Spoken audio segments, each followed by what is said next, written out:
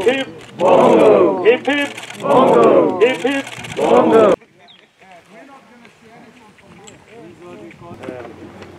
We are humbled by your presence here.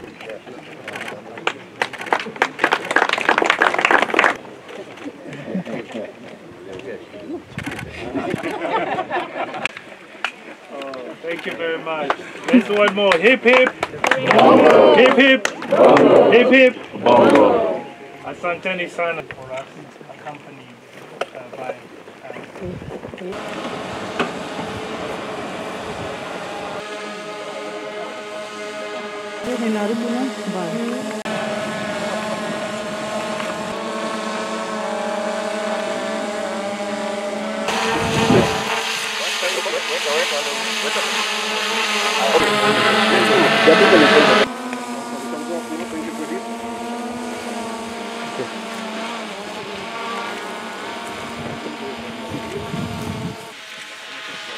Thank you.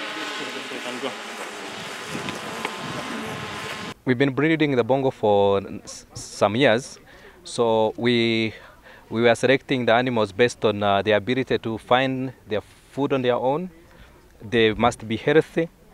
They must be adults or sub-adults so that they can live longer in this sanctuary.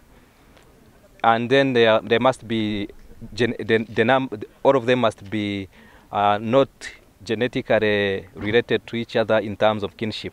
Project itself, we have already put in 110 million shillings on this project, and every year it will have 62 million shillings recurrent expenditure that it will be.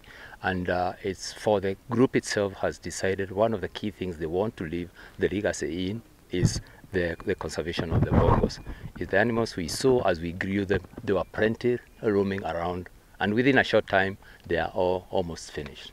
But our part is to breed and give them to KWS for rewilding. So after we finish our project of rewilding here, the KWS takes their over to take them to Eburu or the water towers that are available in the country. Because bongo only survived in the water towers. So whenever you finish the water towers, you know what the water is? Life. Then you are finished.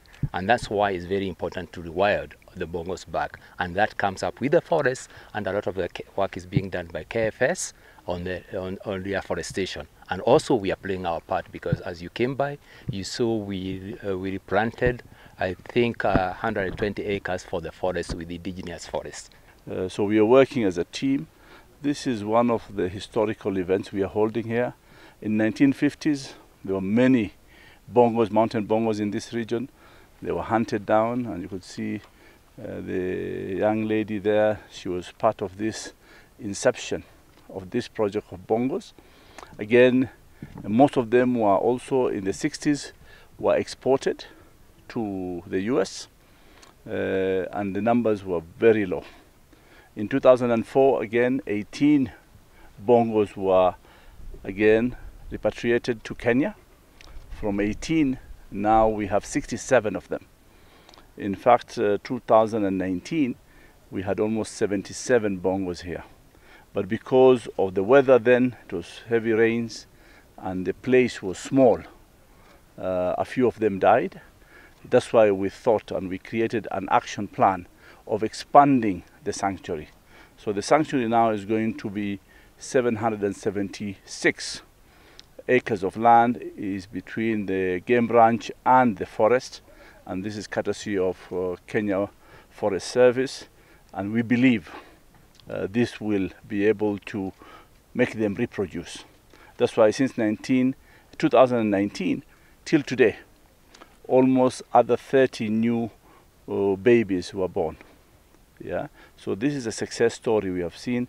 In 2020, again, slowly the game ranch opened up to different paddocks, larger areas. In this project here, there are 3 paddocks, so they're going to be opened gradually until when there is now full rewilding of the animal itself. So they're being monitored. In the initial one, the 2 we have released today here, they're going to 100 acres of land as a paddock. They're going to be monitored. They're going to be given supplements until they get used to the environment, and then they'll be open to another 400 acres of land, and then eventually the entire 776 acres of land. The key endangered species are no longer the big animals.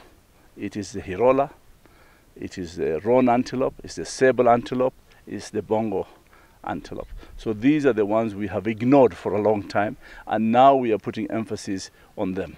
Despite we have endangered species like the elephants, the lions, rhinos, but again we have seen the numbers are now stable and they're steady.